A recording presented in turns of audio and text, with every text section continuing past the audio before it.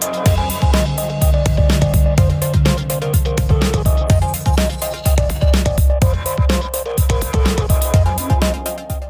up, everyone, and welcome to Advocate Today. I'm your host, LaPortia. Joining me today is my friend, my colleague, and my fellow anchor, Erin Dean. All right, hey, friend, hey. Hello, LaPortia. How are you? I'm doing good. How are you? Well, I'm just honored to be in your presence today. Oh, it's nice to be in the guest seat for once. Oh, listen, I know that's right. .com, ErinDean.com. Go check it out. Listen, first there was Elmo checking in on mental health, and now there's the Cookie Monster checking in on shrinkflation, as he put it. All right, so Erin, what is shrinkflation? Tell me about this situation. So you remember growing up and your mom saying like, hey, listen, I'm paying for a bunch of air in these bag of chips. That's essentially what it is. We're paying more and we're getting less. So Cookie Monster spoke out and said, me hate shrinkflation. My cookies are getting smaller. And this is an issue that a lot of Americans are feeling across the country where we're buying goods, whether it's a food product or whatever, and they're getting less of it, but paying more. So of course, LaPortia, you know, we love to have a good time here, but I'm going to give you some facts. You ready? All right. Let me know what the conversation is. Get my little list here, okay? Let's go. So according to a December report from 2023, Oreos and Doritos specifically have become 26.4% more expensive since 2019, and 9.8% of that price increase has resulted in less chips and cookies. So this is what the Cookie Monster is talking about. You're making me pay more and you're giving me a little bit less, and I've had it. Listen, you know, when we were kids, I think about Erin when the chips used to be $5 for $1, and then it went to $4 for $1, and then it went to like $3 for $1, and then it went to $2 for $1, and now it's $1. Okay. Yes.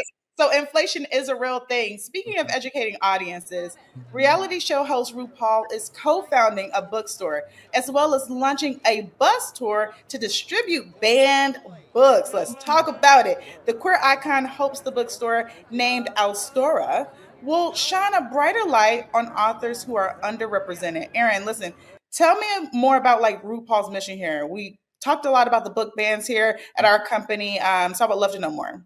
Well, that's exactly what RuPaul's trying to do. Shine the light on those whose light is being dimmed at this moment. As you know, we are seeing states all across the country ban books and tearing down DEI initiatives. And RuPaul says, you know what? I'm taking a stand and let's get a book. Look, you want to read? Let's read, okay? Oh, taking read to another.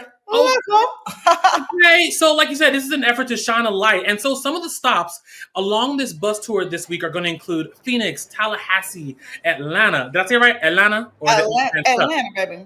Atlanta, okay. And Memphis and San Antonio. So on the website, you will see a bunch of books that are very inclusive, that are women-focused, that are queer-focused, that are by Black authors, things that people feel like people shouldn't be reading. And one thing that I know for sure from reading growing up and even as an adult, that's where I have learned so much. It has really gotten my imagination going. It has made me a more inclusive and well-rounded person. So definitely check that out. And of course, you can see that full story over on advocatechannel.com. You know, I was a big reader, you know, not to brag, but I won all of the book contests. Okay. And listen, I was what was it? ARCT or whatever. I always read at the highest level, and I would get lost in a book. I remember getting lost in Harry Potter and getting lost in like some of the books that are now banned that it's like, why are we banning these books? But I love that RuPaul is taking his reading, on tour, right? Reading the country. This is the true meaning of reading the country. Okay. I think that this is a very unique and needed idea. I did some research myself, and I found that in 2018 to 2019, only 10.5% of African-American kindergartners were meeting the reading readiness benchmark. And African-American children make up 28% of the United States illiterate demographic.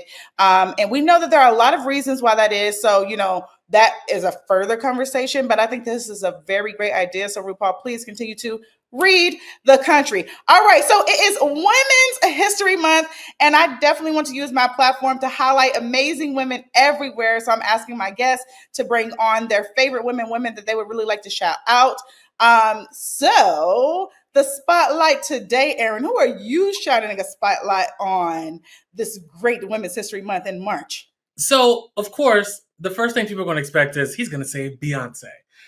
Not today, guys. Not today. But I am highlighting another phenomenal woman by the name of Hope Giselle Ghazi. I hope I said her new last name correct. But she's a Black trans woman who's an organizer, an author, an activist, a DEI and comm specialist, a public speaker. She is truly the definition of, in my opinion, a pioneer, someone who is really speaking up and speaking out about today's issues that surround Blackness, queer identity, and being trans and all of that. And I think it's really important that we continue to talk about these people and elevate their messages as they elevate the cause, as we could try to continue to move forward as a people. And of course, recently, she was announced to be the new president, executive director, and CEO for the National Trans Visibility March. So she's really doing a lot of great things. Check her out on Instagram. She's always up there conversing, starting a new conversation and continuing others. And if she needs to, wrap some of y'all up. So she's the real deal.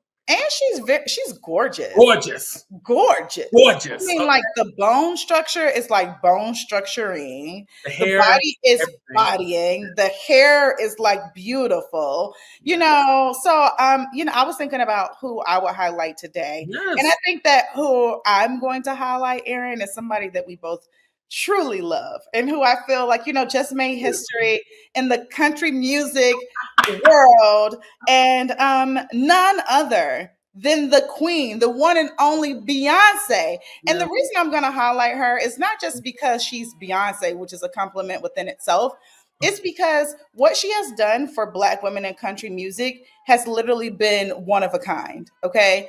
She has definitely taken Black women on her back from country music and said, I'm going to use my platform. I'm going to use my voice. I'm going to use everything that I have right now to bust down the doors of country music and really shine a light on all of the talent that is over here. And people are, many people have said it couldn't be done there. And they say, it can't be done. It can't be done. She can't do it. And guess what? She said, the lie detector test said that was a lie, honey. Yeah, she did it. And she's doing it effortlessly. What is that thing from? Was it, hey, queen, here you are again, raising the bar and doing it effortlessly. Okay. I feel like if it was Beyonce, we'd be like, hey, queen. Why not just gag? And it wasn't, I just gagged just thinking about it. I know they try to count you out, but you let them know. Don't talk about it. Be about it. Just like I'm being about it. And I'm the most winningest woman ever. Okay. That's why we call her the Queen Bee.